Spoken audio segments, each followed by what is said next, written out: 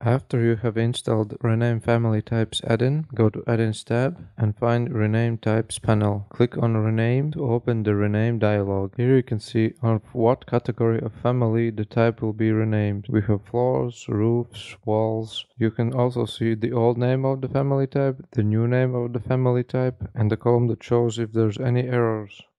Click OK to rename the family types.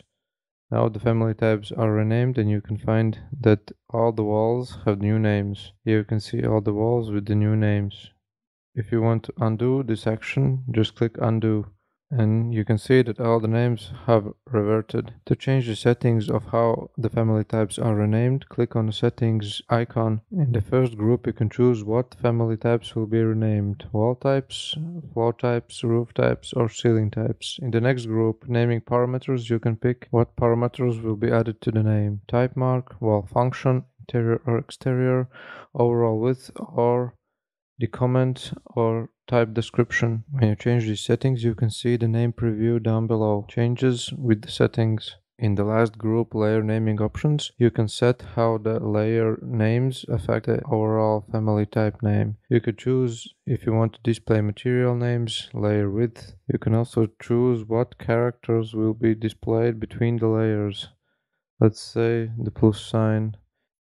And you can switch between these characters and see the preview down below. You can also choose what characters will be displayed around the core layers. Again, you can change these characters and see the name preview down below. Let's set them to my favorite slash and double slash for the core layers. You can also choose how default material will be named. And again, you can change these settings and see the name preview down below. And lastly, you can set how many material name characters will there be for each layer in the final name of family type. When everything is set, click OK to save the settings and click on Rename to see the Rename dialog and see the old names and the new names.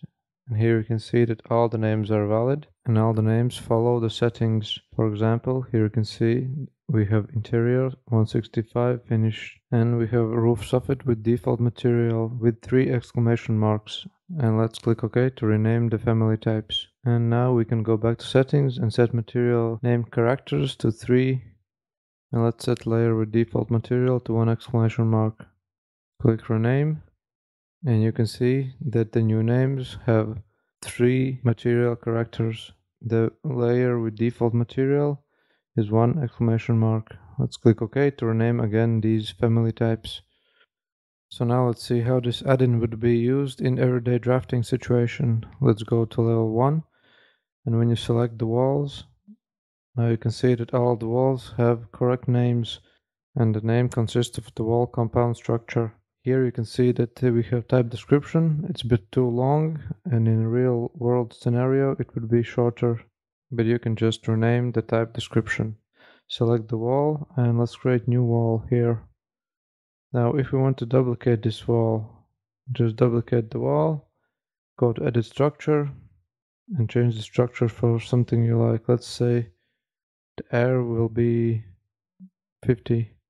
Okay, just click OK, OK, go back to add-in, rename, and you can see that the new name don't have the 2 in the end and the air have width of 50. So now let's see a situation when you duplicate a wall but don't change anything to the wall. So let's select this wall, edit type, duplicate, OK, OK. And now let's copy this wall to the left and create another wall. And now we have 2 walls, duplicated wall with 2 and the original wall. Let's go back to rename. And you can see that there's an error. We'll create duplicate names in the same category. You can see that the new name will be the same as the name for the old wall in the category. And we can't have 2 identical names. And when you click OK, nothing is renamed. When you select the wall, you can see that there's wall type with the old name, with the 2 in the end. So what else can we do? We can add type mark. Let's say TM1. And now when we click on the rename, we see that there's 2 wall types that will be renamed. The one with the TM in the beginning and the one duplicated wall with the 2 in the end. So let's click OK to rename these wall types. So now you can see that all wall types have correct names. And we can also add TM2 to the new wall type.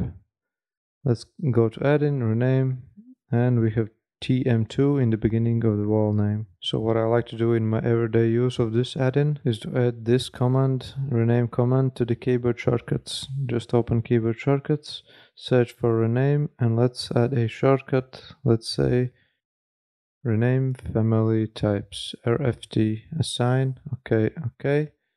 And now when you duplicate the wall or do any adjustments to the wall, let's edit the structure.